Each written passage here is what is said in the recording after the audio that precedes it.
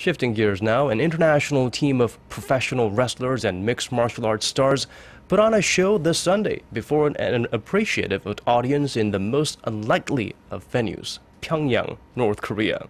The event was organized by Antonio Inoki, a Japanese wrestler turned politician who aims to promote peace through sports.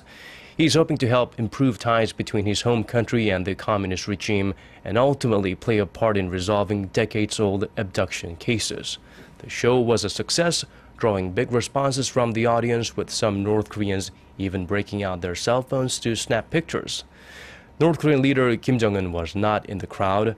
Some North Korea experts believe such events could help with mutual understanding, but will not help improve ties between the two countries.